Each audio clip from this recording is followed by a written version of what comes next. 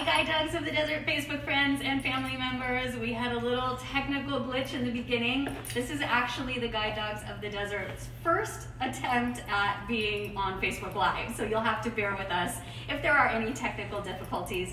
If you didn't hear me before mention the fact that we are in Whitewater, California. My name is Jennifer Hagee. I am the Director of Development here at Guide Dogs of the Desert.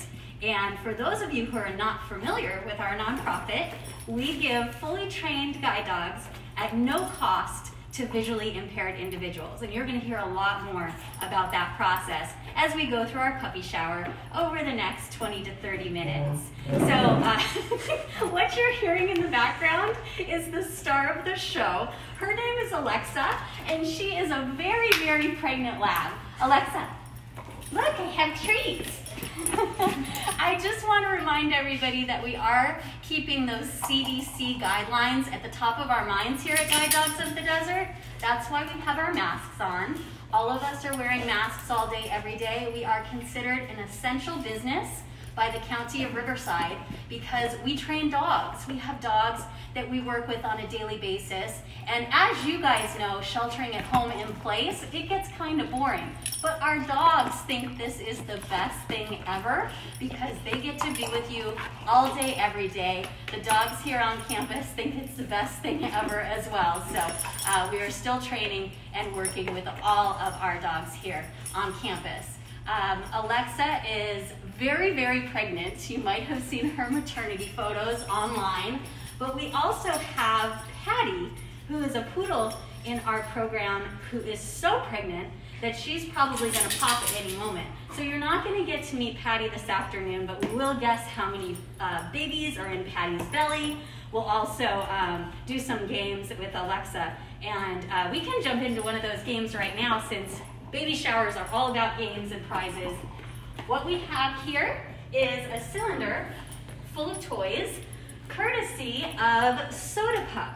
So Soda Pup is a company that has started a new relationship with Guide Dogs of the Desert, and they are offering a discount to all of our friends. All you have to do is go to their website.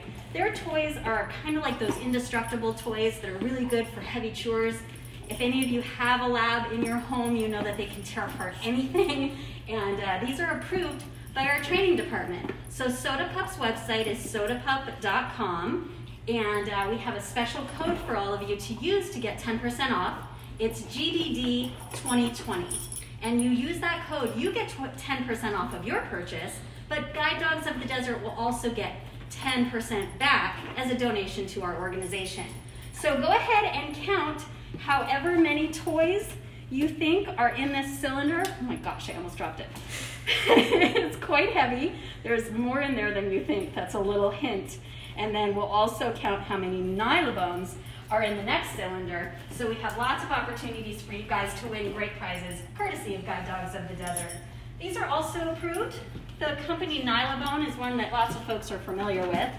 And you can go ahead and in the comments section below, type in the number of toys that you think are in this cylinder, and then we will circle back around with you guys next week and mail you your prizes.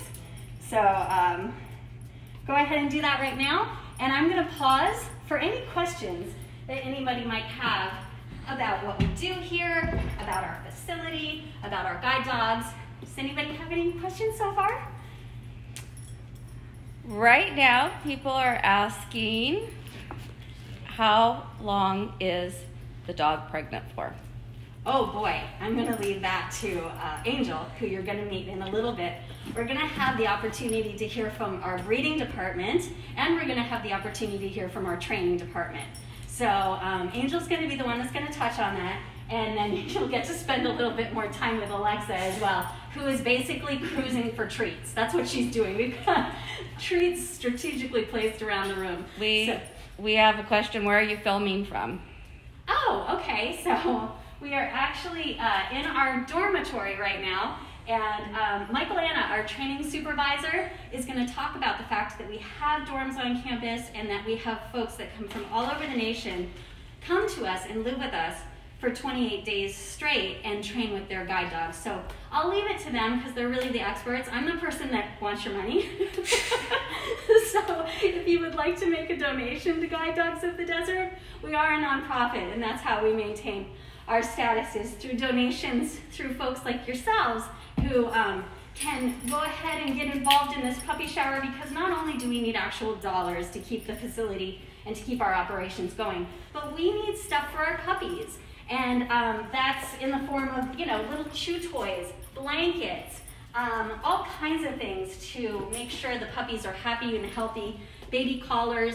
Everything is going to be listed on our Amazon wish list. So if you want to make a donation to us in the form of an item, just go to Amazon and then you'll see our wish list. Everything's listed below for you. And I'm going to go ahead and turn it over to the head of our puppy making department, which is the important part that we all want to know about. And Angel is going to take it from here.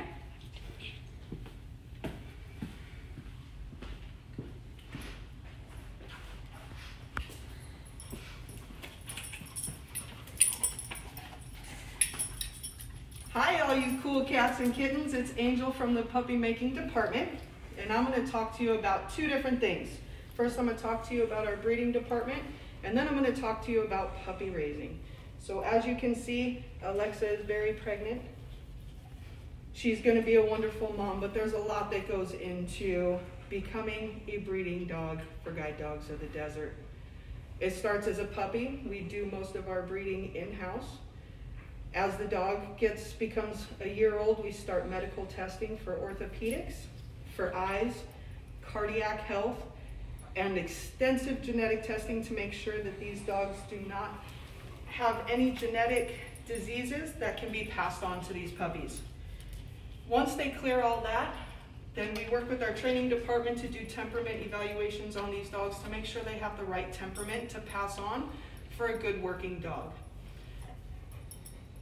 Once we breed these dogs here at our facility, they go home to their breeder hosts. Our breeder hosts are wonderful volunteers that love these dogs, get them through pregnancy.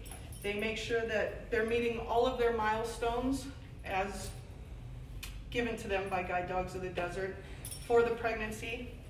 As we get to the latter stages of the dog's pregnancy, we do ask that they come back to Guide Dogs of the Desert, where our trained medical team picks up caring for them 24 hours a day. So as we get close to the time of birth, as we're tracking it, our medical team stays with them all day, all night. We make sure there's no complications, nothing that needs to be addressed. And then we also pamper these dogs. So they get spoiled, they get lots of cuddle time. Alexa's off doing something. But our primary focus is, of course, these moms and bringing these puppies into the world healthy, happy.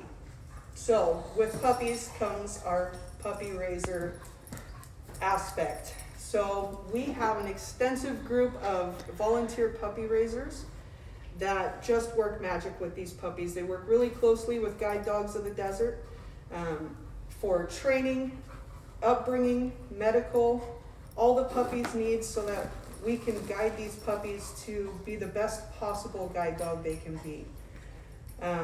We're always looking for puppy raisers. So if you're interested, first I want to say that there's no experience required to become a puppy raiser. You're going to want to go to gddca.org and put in an application, or just give us a call at 760-329-6257 and inquire about puppy raising. From there, our staff's going to give you a call and we're going to start going through the application process with you. Upon receiving a puppy, you're going to receive hands-on guidance from our training department, our medical department, for everything that the puppy's going to need, from vaccines to where they should be training-wise on a week-to-week basis.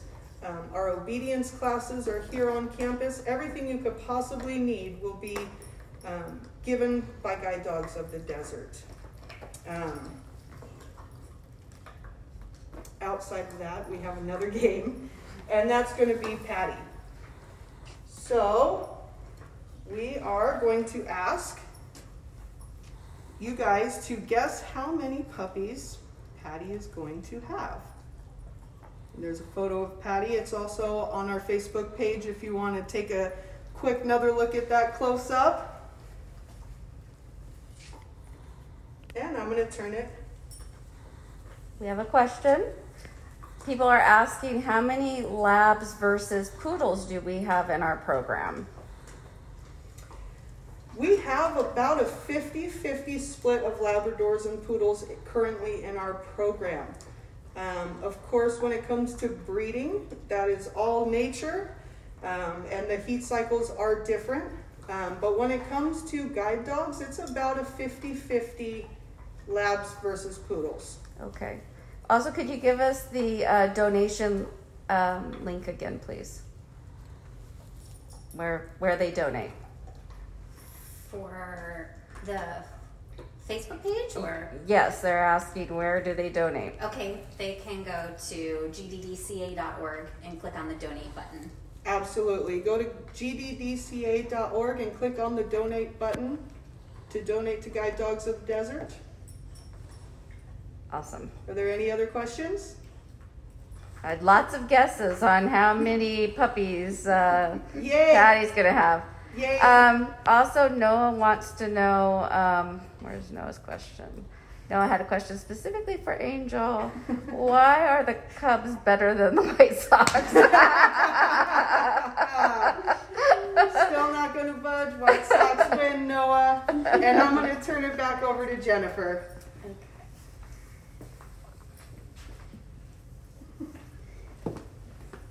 Okay, so I'm back for another game, and this one's going to be kind of fun if I can get her attention. So Alexa, come. Alexa, come here. Good girl. Good girl. So right now we are going to measure Alexa's belly. And let me tell you, it is big. She is much bigger than Patty, who's due any day, and Alexa's obviously not had her babies yet. I'll go ahead and measure the circumference of her belly if she'll let me do that. Labs are so sweet. They wag their tails 24 hours a day. Here, baby girl. Okay, so I know how big around she is. Hopefully you didn't catch that on camera and cheat it all. But you can go ahead and type your guess below. And we don't know how many babies are in that belly right now. But as soon as we find out how many lab puppies we have on campus and how many poodle puppies we have on campus, we're obviously going to share that information with you. And like I said, we will mail you your prize.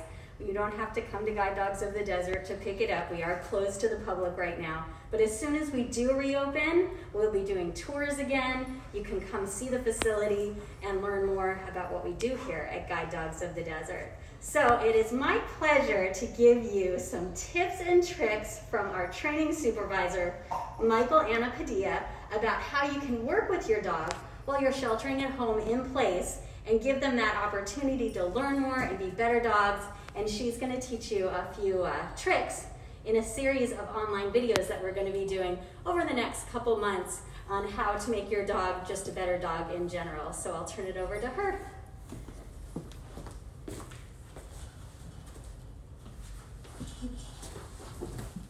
Hi everyone.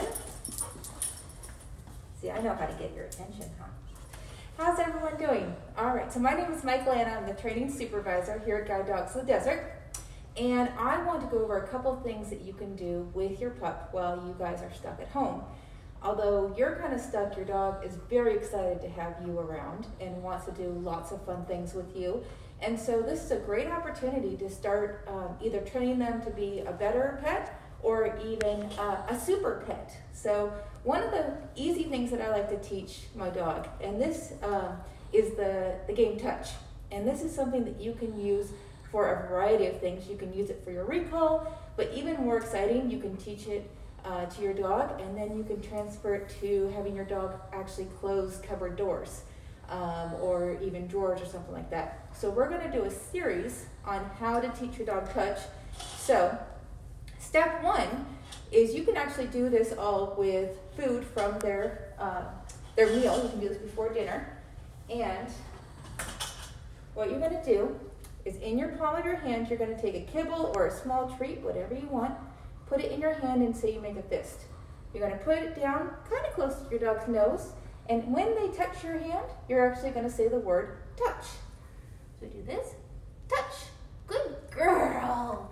Nice job. Make sure you add some praise and some love too. Dogs don't just want treats, they want you to tell them how wonderful they are. So we're going to do that in a couple of different places, and you can actually practice moving them around. Touch, good girl. Very nice. Very nice. Touch, good girl. Notice I'm saying touch right when her nose hits my hand. Touch, good girl. Very nice. Good job. And that's it. It's just going to be a couple of fun exercises with them, and you want to take it short. You want to do really short sessions.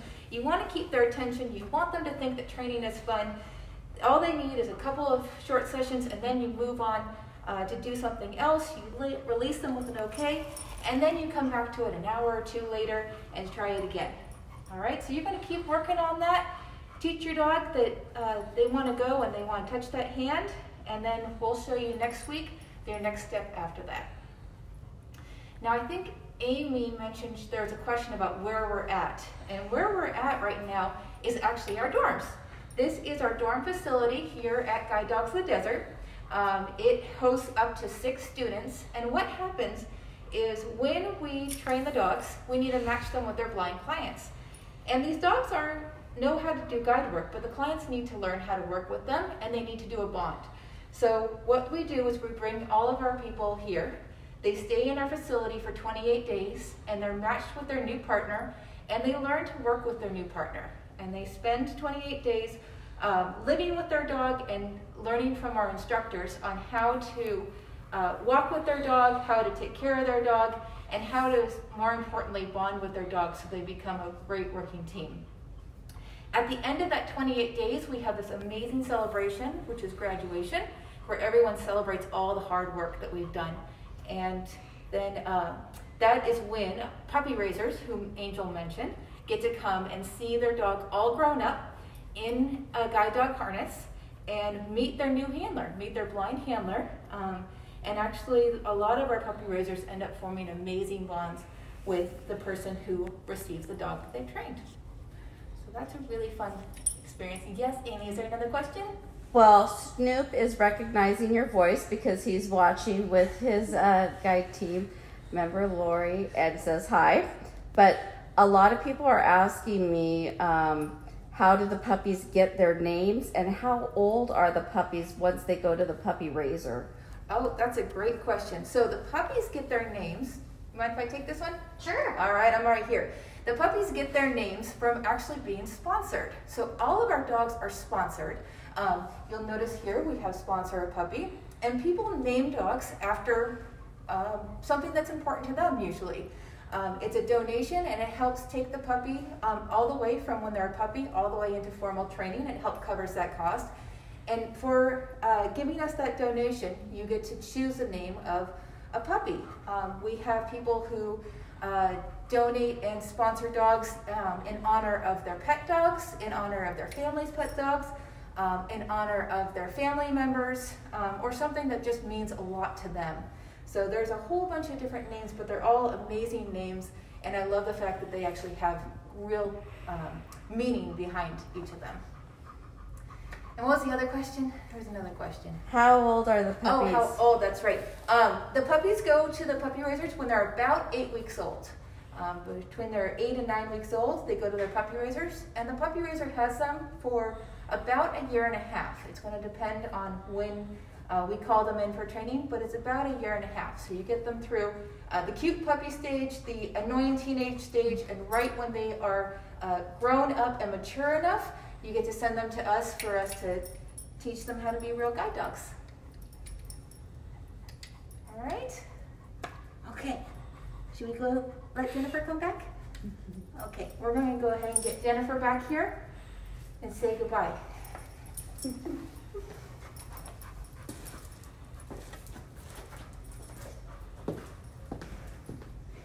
Notice how Alexa follows the trainer wherever she goes because she still has those treats in her pocket. I'm jealous of my coworkers because their masks fit so perfectly and mine keeps falling down. But I know there's a lot of questions, and we will circle back around with all those questions on Facebook or even through just regular email and make sure that everybody that has submitted a question this afternoon gets that question answered. I also wanted to touch on the fact that sponsoring a puppy does have a cost associated with it. So it's $5,000. And the reason it's that price point is you get to follow that dog's journey all throughout the process, but what we do is we send you correspondence on how that dog is doing. So you get all these updates and information about that dog that you have sponsored so that you can follow along on its guide dog journey. And a lot of people will ask us what happens if their sponsored dog doesn't make it into the form of guide dog work. Usually what we do is first and foremost, we will try to keep that dog in a career where it's a working dog, such as partnering with the police department, partnering with search and rescue, working with a child that has diabetes, those sort of things, because these dogs really do want to work. They have that drive. So if they don't make it into a career change, they can ultimately become pets, and we do have a long waiting list for that, but that is very, very, very rare. So that's one of the most common questions we get here at Guide Dogs of the Desert. So I wasn't sure if we had that question yet, but I thought it would be a good idea to touch on it. So if you are looking to help us, please sponsor a dog. Any donation makes a difference right now. You know, nonprofits are still trying to do what they do, and we are trying to train these dogs and provide them to our visually impaired individuals, once again, at no cost to them. Cost about $80,000 to train a guide dog from start to finish. So that is a tremendous expense for each individual dog. So we do need donations as little as $1 or as large as sponsoring a puppy for $5,000. So we would appreciate anything that you guys can share with us. It looks like my coworkers are trying to get a question answered. Do you guys have another question for us? Okay, we'll circle back around to that. But I just want to say thank you so much.